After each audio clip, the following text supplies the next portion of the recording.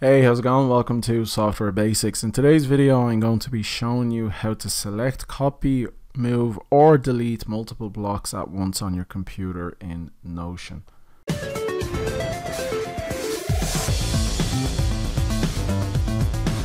So to start off, I'm going to be doing two demonstrations here, and the first one is just a general scenario, and the second one I'll be showing you how to deal with this in a database.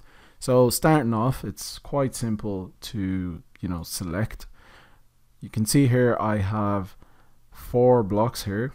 Now all you have to do to basically select them all is come out to any empty space that is in the block and just drag. So it could be from the left, or you can do it from the right, or you can do it from the top,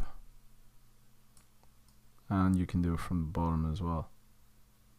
Now obviously this is in a toggle, so therefore it actually selects the toggle. I honestly think the best is to come in from the left and the right, and you can just select. Now the other question is, of course, what if you want to select different ones? So just simply hold down Shift, drag it in, so I can select goals, and then select travel, and then I can select resume.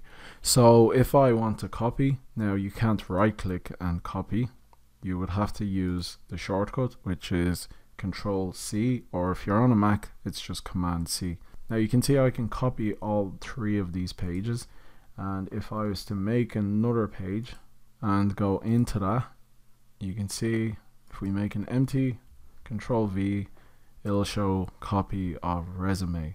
And that's pretty much how you select and copy. You can see even in here I'm doing the exact same. Now there is another actual way that you can select. Again, you can do that from within an empty block. So yeah, that's selecting and copying, and of course moving as well.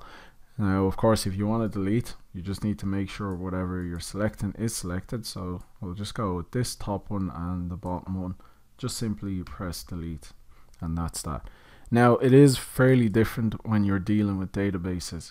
So for example, I have employees directory database here. So this is one of the Notion templates, and if I go back, you can see I actually have a copy of that exact database. Now this doesn't have all the employees, but the thing that this has in common with the other one, the original that isn't the copy, is the properties. The properties are all the same. So you can see if I was to add a new one, it has all these properties, and you can see we have LinkedIn, email, phone, and so on. So if I was to go back and I check the original, you can see we have the exact same properties. Now, problem with databases and copying and moving, if I try to copy all of this and head over to a database that doesn't have the same structure, now you can see I already have something in there. If I do Control V and paste, you can see it just has copy of, but it doesn't take it all. And the reason for this is because it's not the same structure, aka it doesn't have the same properties. Now if I go back and go in here, delete all of this and do a Control V, you can see it actually allows me to copy all this in. Now databases, again, if I switch this to table view and let's do our selecting one more time, you can still hold Shift and then do your dragging and so on like this, and again you can copy, Control C, and you can go paste that elsewhere in a database that's the same structure. So yeah, that's pretty much it for this video. If you have any questions at all, do leave it down in the comment section below. Also, don't forget to leave a like and subscribe to my channel for more videos like this. Thanks for watching, and I'll see you in the next one.